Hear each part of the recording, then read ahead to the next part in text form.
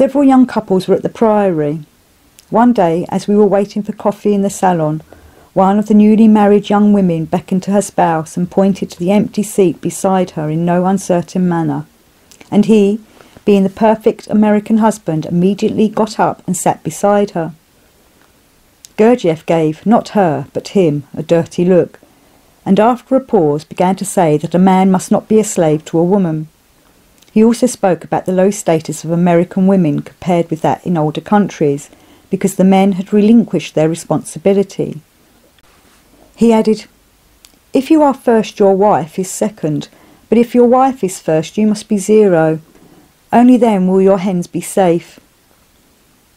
He then asked for some papers to be brought in and told someone to read the following. The Greek sage Socrates was a follower of this method, the method that Gurdjieff taught, and in order to obtain shocks for evoking an intense manifestation of his inner struggle, he even looked for a corresponding wife, and having married her, he compelled himself to endure externally, patiently, for the rest of his life, the constant scolding and nagging of his Xanthippe. Some say that Gurdjieff often tried to provoke bad feelings between husbands and wives. It was not so. He tried to make them understand what a real relationship between husband and wife should be.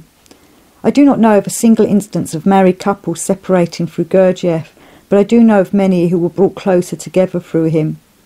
His ways of dealing with people were always difficult and baffling, because unusual, but when it came to an understanding of the human psyche, Gurdjieff was always right.